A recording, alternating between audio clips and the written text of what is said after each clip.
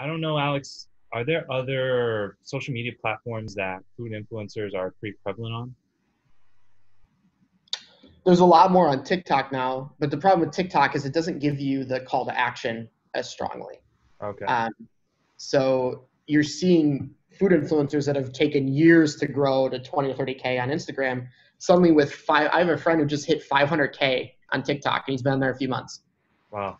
So how do you leverage that to market is like sort of a new thing. But you're seeing a lot of food influencers hop over to TikTok for sure. Okay. Right on. Would you Yeah. say Instagram is more reliable or proven of a platform in terms of uh, generating traffic? 100%. Yeah. It's more proven in terms of measuring, Hmm. in terms of like metrics on what's happening. It's Hmm. already sort of a gray area, right? Because you can't prove that somebody looked at your post, didn't do anything with it, but then bought something. That's impossible to prove. Yeah. So the fact that Instagram happens to have more metrics and we understand more about what those metrics mean in terms of if somebody's maybe going to make a purchase, is more useful than like, oh, 40,000 people liked a TikTok video, right? What does that mean? Like, is that a bunch of Gen Zers who aren't making purchases anyway?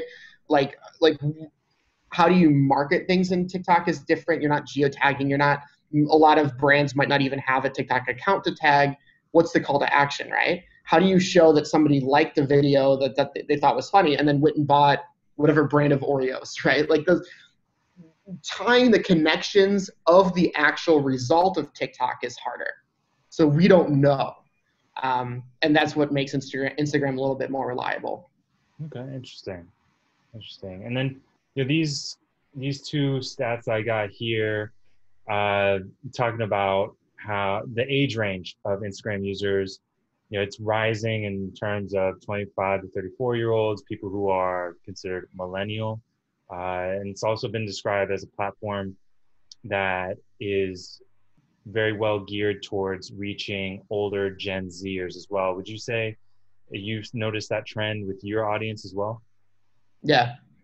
Yeah. I think more Gen Zers are sort of like establishing a stronger online presence. Hmm. Um, as they're getting a little bit like old enough to actually care about things a little bit more and like they're not just playing games on their phone, like they're maybe having more of a social life and they're going more places or doing more things, and that suddenly makes them a super valuable market, for a food influencer or for a restaurant or something like that, because maybe they have a date night coming up at their prom date and they want to go to a nicer restaurant like that. You start seeing as that generation ages, you start seeing the value. They start seeing the value of the platforms, and we start seeing the value of that segment.